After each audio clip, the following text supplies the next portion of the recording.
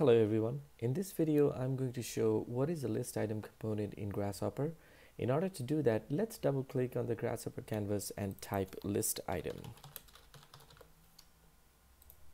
So here we can see that list item component takes a collection of value as a list and an integer value to select the item in the list, which is called as an index.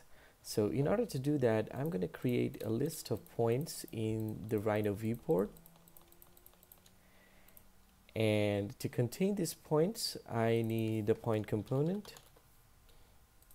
And now right click, set multiple points, select all the points and hit enter.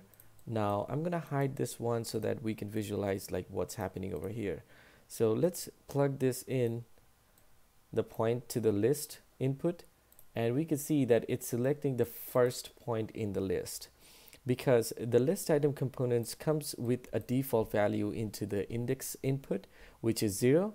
But now if we want to change it, we just plug a number slider or just any number. In order to do that, let's type 10, double click and type 10. And here we can see that we have a number slider.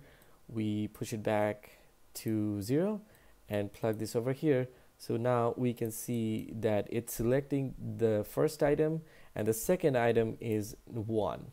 So the second, the third, the fourth, the fifth, and the sixth.